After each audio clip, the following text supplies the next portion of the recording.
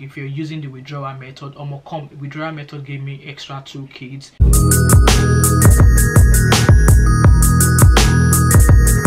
Hi everyone, welcome back to my channel. My name is Wemimo and I'm also known as Dark105. If you're new to my channel, welcome, and if you're a returning subscriber, thank you for always coming back.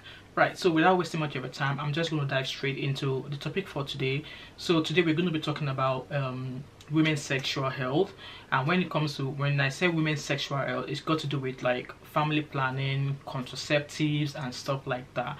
So in my last video, I'm going to link it up here if you've not watched it, I told you guys about me getting a contraceptive.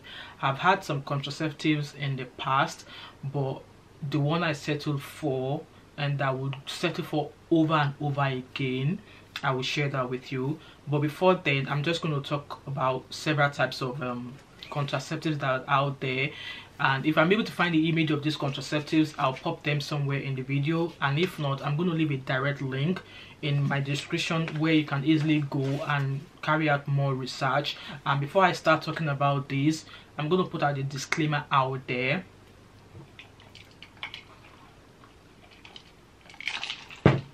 I am not a gynecologist. I am not a sexual health nurse. However, I'm a mom who've had kids, and I've had my fair share of several types of family planning methods. So where can you get contraceptive, or where can you get family planning method done? If you're in the UK, you get them mostly from your local sexual health clinic.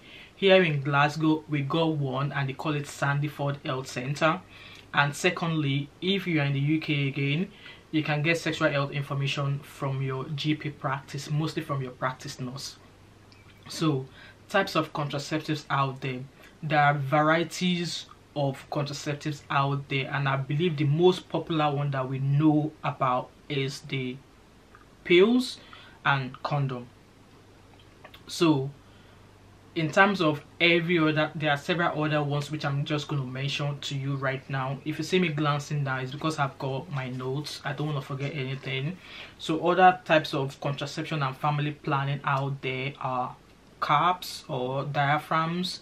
There are combined pills, there are contraceptive injection, there are contraceptive implant, which is the next plan on.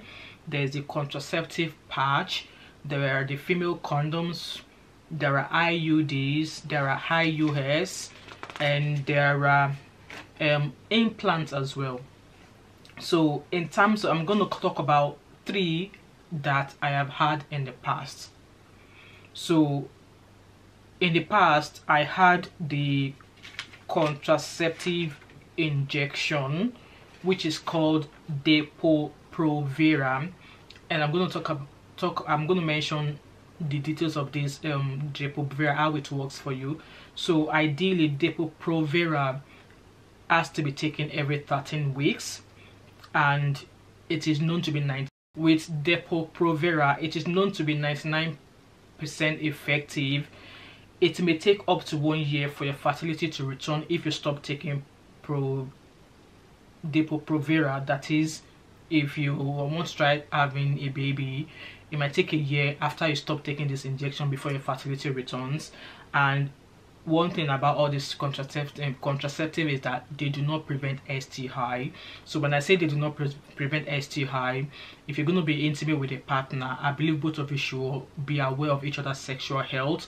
And if you decide not to use a condom because you are quite assured that both of your health is 100% great, good. But if you have concerns, if you think no, you don't want to jeopardize the fact that you're exposing yourself to any unknown infection, it is ideal that you use a condom even while you are on Depo-Provera or any sort of other contraceptive. So with this Depo-Provera, I used it, and I only used it twice, and I hated it. Reason why was because I'm going to read out the side effect, and this is why exactly the side effects I suffered from. So I suffered from mood swings like crazy, irregular bleeding, breast tenderness, like my breasts were so heavy, like, you know, when you've just had a baby and you feel your boobs are very heavy. Those were the experiences that I had. Weight gain and low libido. So like I said, these are the side effects I suffered from.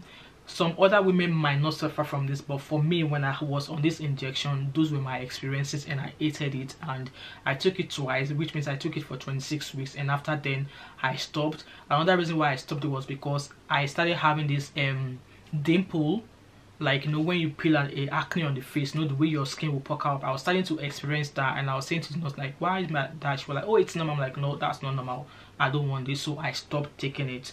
So another contraceptive injection I've had in the past is the implant. So the implant is the Nexplanon, I believe that's what it's called. I'm just going to double check that to be sure.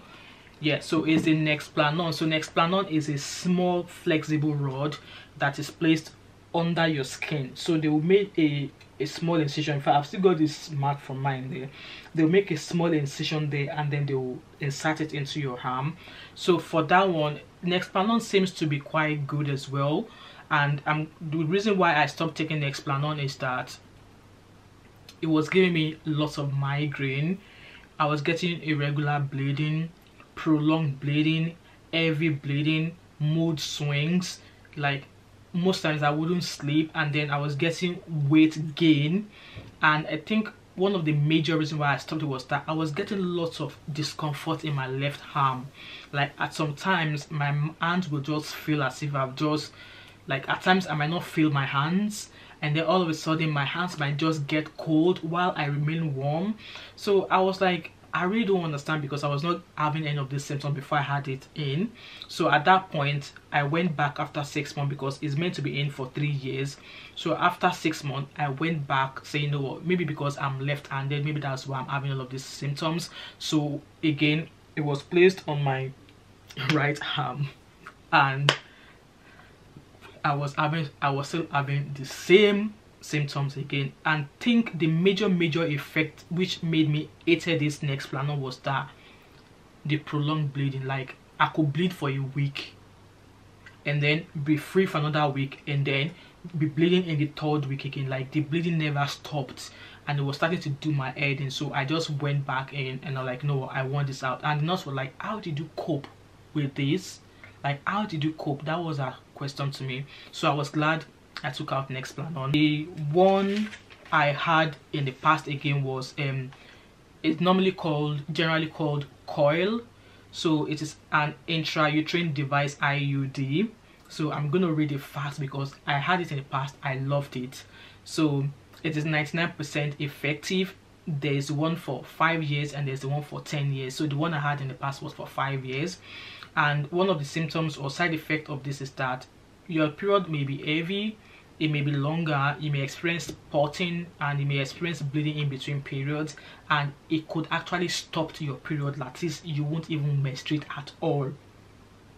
And again, just like every other contraceptive out there, it does not prevent STI. So both you and your partner need to be well informed about each other's sexual life or sexual health. That is, nobody has gono that they are hiding from you, which means that even though you have Nexplanon or you have Depo-Provera, whatever, you are still advised to use condoms. But if you're confident in one another that this person doesn't have any infection they are hiding from me, you might want to skip the condom. But if both of you are second guessing each other's sexual health, I would say use a condom, okay, just to prevent STI. And with this coil, it says there that your partner may feel the coil if he is well endowed. And then the side effect of this is that you might get occasional thrush, mood swings, risks of ectopic pregnancy, which is rare, and this happens when maybe it's not sitting properly at the top of your womb. And again, your body might reject it, hence why it's advisable that you should check it yourself, or maybe go to your sexual health clinic to get it checked. So in the past, when I had it, I absolutely loved it. Like, I absolutely loved it. And I think one of the past symptoms I experienced was the mood swings, and I think low libido, that, you know, I hated having sex and I wouldn't want to, like, so that was some of the past experiences. And then I think I experienced the fact that your partner could actually feel it. Yes, because I remember my husband saying to me that, oh, that I can feel your coil, and I'm like, well, it's there, what do you want me to do? So which means that if you have a partner who trusts hard or who like rigorous, they might feel your coil, which is a good thing, because it's thus assuring you that it's sitting in the right place. And even though your partner might feel it, it's not going to harm your partner in any way. It's just like a plastic, like a flexible soft plastic that is just sitting there, and it just passes all the progesterone and stuff into your body to prevent you from getting pregnant. So when I had my appointment a week and a half ago, I went for coil again because I loved it. I loved it, and I told the doctor I want the one for 10 years, but she refused me. And I was like, why? She was like, you're still young. I'm like, yeah, I'm young, but I don't want to have any more kids. Past I was using the withdrawal method, but withdrawal method gave me extra 2 kids. So so I said to her like, yeah, I might be young, but I don't want to have any more kids. That can I just get it 10 years, so I know that when I'm in my 40 something age, that's when I'll come back and have another one. She was like, based on your age, she will advise I go for the 5 years one. So I was like, okay.